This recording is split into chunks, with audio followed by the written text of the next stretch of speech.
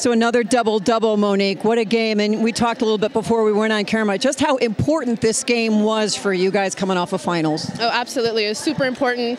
This game has been circled on our calendar as well as theirs. So it was just important that we prepared well, and I think that we did.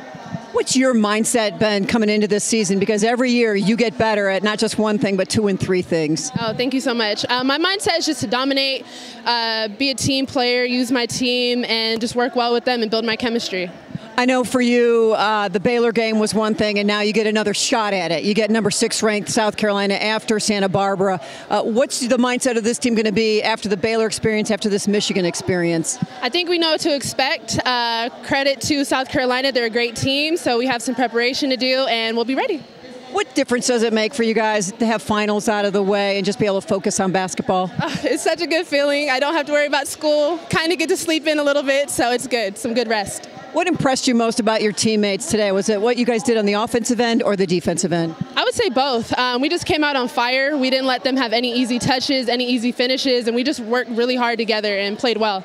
A long trip like South Carolina, the travel day, it can take a lot out of you going all the way to the East Coast. Your experiences from the past, will it help you now as a junior to help the younger players say that this is how we do it? Absolutely. I think I just need to keep leading on and off the court, being a great teammate and a mentor for my younger players. We'll be watching you once you hit South Carolina. I will see you in Pullman. Happy holidays to you and all the Bruins. Thank you. See you later.